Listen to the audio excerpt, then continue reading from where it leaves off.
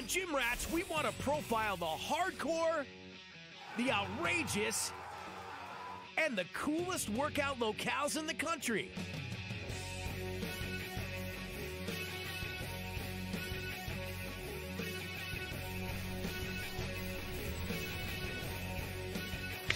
You guessed it, Gymratts. We are in Gainesville, Florida, home of the mighty Florida Gators.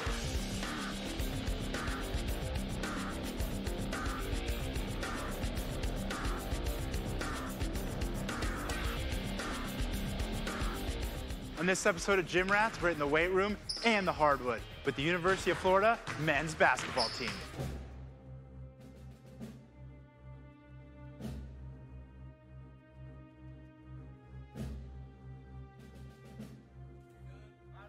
For the Gators, strength and conditioning coach Preston Green is part coach, part scientist, and full-time motivator.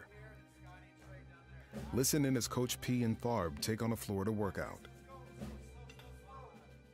With my guys, I'll use chains, okay? Because it changes the strength curve. So as the chains come off the ground, the rep gets harder. Okay, so like especially in sport, whether you're trying to fight through a screen or get a defender off, or guys going through and has to finish through contact, you need to be able to apply that force through a curve where you have to keep producing power. And sort of reinforces to be explosive through the movement. Yeah, it teaches the brain how to go from slow to fast.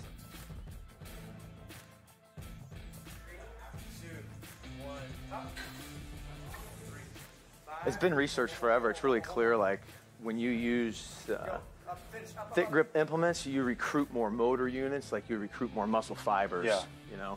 What I found is, like these guys are so gifted athletically and neurally. They all can run fast and jump high. So when we train, they like adapt everything so fast. So like I change the program like after every 2 sessions or whatever. So anything you can do, chains or thick grip or bands, like anything you can do to keep that stimulus new, helps keep them progressing because they pick stuff up so fast. Every rep is counted, every rep's coached. Yeah, spotted. Every set's dictated, so it's a different style of training. So how much would you say that you and Coach White kind of go back and forth? Is that communication? Every day. Every day. We spend more time talking about these guys than you can imagine. Yeah. Like it's a daily, this guy, where is he physically, where is he mentally, where is he emotionally, how's his recovery, things like that. So he is great to work for. Like I'm really blessed. I couldn't be successful if he wasn't bought into what we do. Of course, yeah. You know what I mean? He gives me the full support. A guy's in here and you have him do something, and then that day or the next day at practice, he performs a certain way, right? So if we go, hey, he showed up today and something was off, right? Then we're like, okay, let's look at what we did. And sometimes it could be, hey, something happened, and then now he's like, his energy's like way higher. He's like way quicker when we do these workouts. Like, how can we pinpoint? Yeah, and a lot of that goes into what we're doing practice-wise, and that's where I think our communication's great. Where I say, hey, Coach, like, we have 8 days till our next game. I'm going to be a little bit more aggressive today and tomorrow, and he may adjust some things during practice, not do so much physical banging and things like that. Or that may not sound like a big deal, but it doesn't go on everywhere. Sure. A lot of coaches have that mentality of, we got to do this, and we're going to go 3 hours every day. I'm going to kill them every day. I'm going to run them into the ground. Like, that I think really goes into winning late, because you saw the Final Four trophies and championship trophies. Yeah. Like, if you're burying these kids year round, like, you're not going to have your legs in February and March. It's a long season, and they got to make it there. Exactly. I'm really lucky because some of my colleagues who do this, that just doesn't happen. So, who crushes that strongman workout? Who's like continuously at the top of that board? Well, this year's been very different. We have 8 new players this year. Oh, wow. Which in basketball, you have 13 guys. It's over half the team. But the thing with strongman is, at least with basketball players specifically, is, like I said, so far outside their element. It's such a mindset and so mental of, like, okay, it's 6 a.m. on a Friday morning, the last thing these guys want to be doing. So like, who shows up with a positive attitude, ready to attack this? Like, those guys do way better than, man, I'm tired. What does this have to do with basketball? Like, we don't strongman train to make you a better basketball player. Right. It's, first of all, it's a team building, event where like we want our guys to compete with each other, but also push each other, be positive with each other, bring everyone together. So at the end, there's this huge feeling of accomplishment. Right. Like, wow, we just did this insane stuff this guy's asking me to do.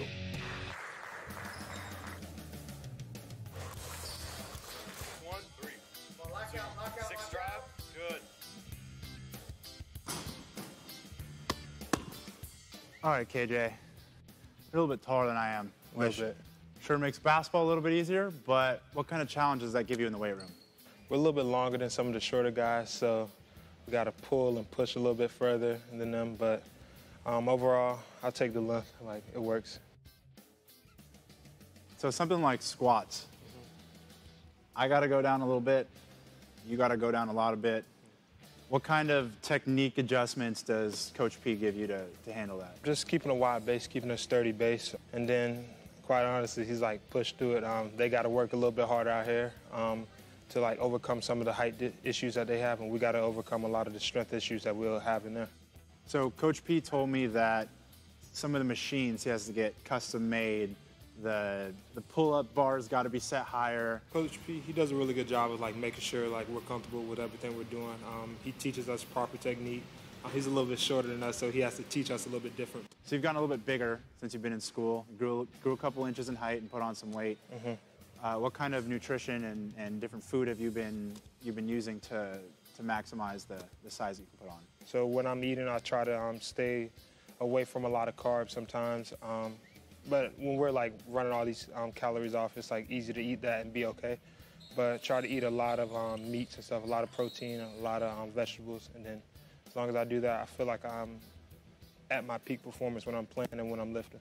Coming in as a senior, one of the older guys, but it's your first year here. How are you fitting into that leadership role? It's a balance, learning everything, but also trying to be at the forefront of leading everything. So I think as a leader, it's important for me to learn from other guys and show that I can be a part of the team, but also be in a position where I'm going to be able to be vocal at times when we need it. Do you have maybe a favorite lift in the weight room? I like arm days. Come out of there with a Who doesn't like arm day? I did a little arm day earlier today. Yeah. It was good. Come out there with a big pump. Now everybody can see like what you're doing with your legs, so you want to show it off a little bit. When we return, Coach P lays down a challenge to Farb, the Gators strongman depth circuit. But first, fifth-year Gators head coach Mike White details how success on the court truly starts in the weight room.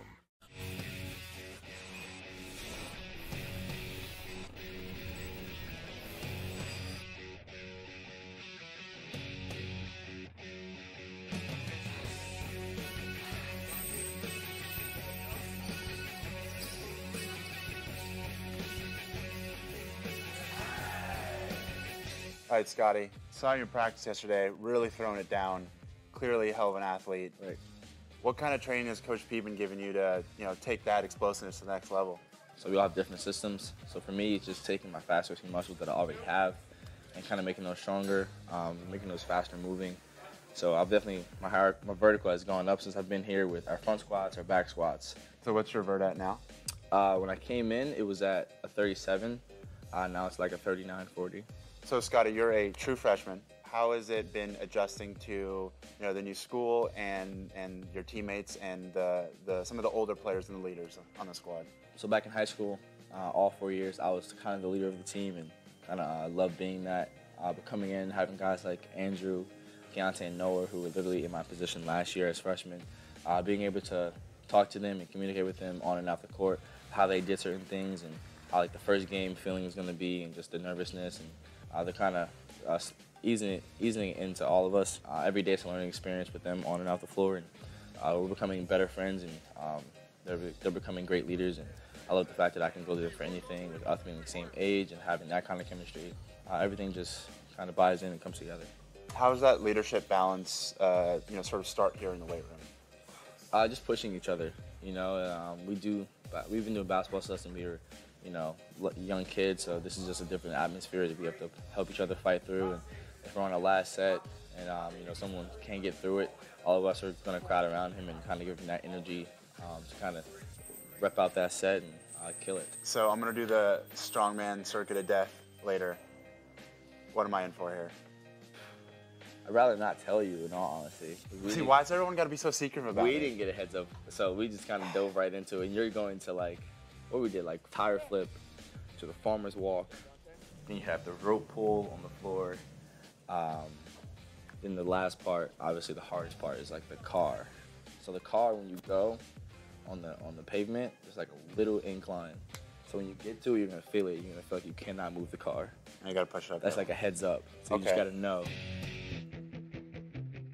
Farmer carries, you don't need to get super warmed up for. Just standing up, just gotta make sure that your grip's ready and your system's primed for picking them up off the floor. And then, oh, the yoke. This thing is, they don't tell me how much any of these things weigh, so I don't even know what to expect.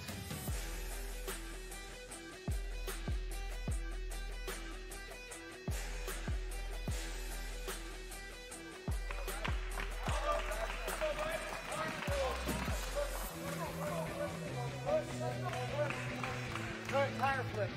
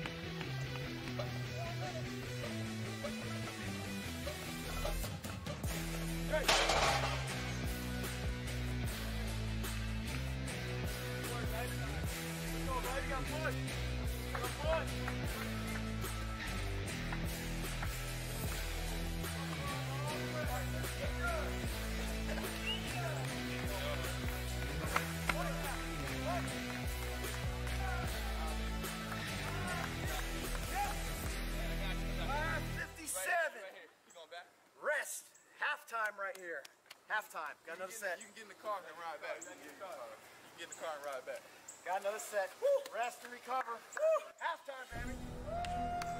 Yeah, just be good in the first half, right? Woo! Yeah, be good in the first half. Good, baby. 40-minute game. You guys have to bring some energy in this one.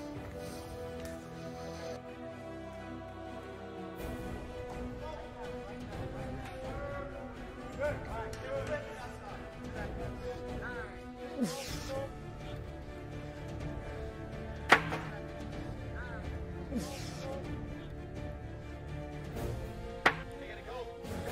Drive. Yep. Good. Great. Let's get it, Barb. Great. Great. Right now.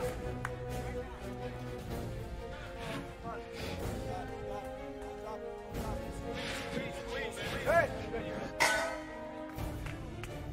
Let's go. Right. Let's go to the top. Let's go. Let's go. You gotta keep this rolling. Come on, stay to the last time.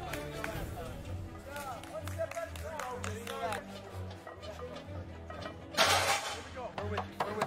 Let's go. Get some speed now. Attack this. Last thing you got. Last thing. Breathe here. Breathe here, momentum. Breathe here, momentum. Breathe here, momentum. Good.